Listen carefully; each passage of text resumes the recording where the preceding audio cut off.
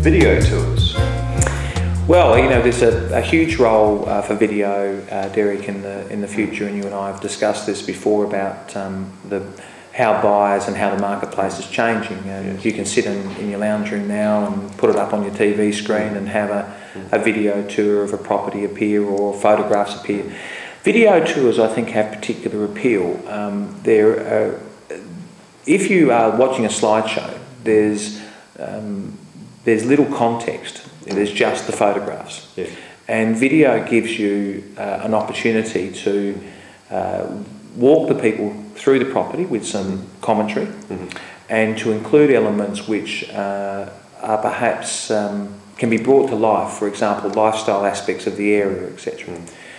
So people who are not necessarily familiar with the location, coming from elsewhere, if they just, for example, searched a property in Semaphore, they might look at a map and see there's a beach nearby, etc. And you know, one of the precious 15 or so photographs or 20 photographs that you can fit on the web, you might get a photograph of the beach. But in a video tour, you can have not just 15 or 20 photographs, you can have 50. Yes. You can add into that a splice of or a splash of the lifestyle that's in the area. In this area, you would feature things like the main street, the shopping and the coffee and the restaurants, and you'd feature the beach, etc., and the sailing and other nearby attractions as well.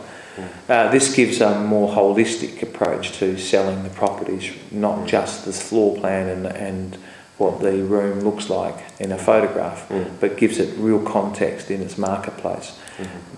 So we understand that, because we've started doing it now on a regular basis, that if we do this, some people will make a decision not to go to the property, but they were never going to be the buyer in the first place. But others who might otherwise have not bothered have actually come out of the woodwork on the basis of, oh, I saw your video, and it gave me a new appreciation. I didn't pick it up in the photographs so well, and also the tone of what you're saying about the property gets a place, and there's a bit of music, etc., that helps people understand. And perhaps the burnt orange kitchen, the location might just sway them to. Well, that's right. Better go and have a look anyway. Look, I probably made too much of the burnt orange kitchen, but the burnt orange kitchen is a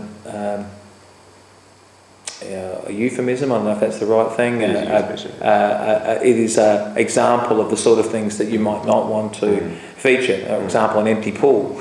You know, you don't put that up on the web. This is not trying to be deceptive. It's trying to be sensible. 8D's back in at 1,031,000. At 1,032,000.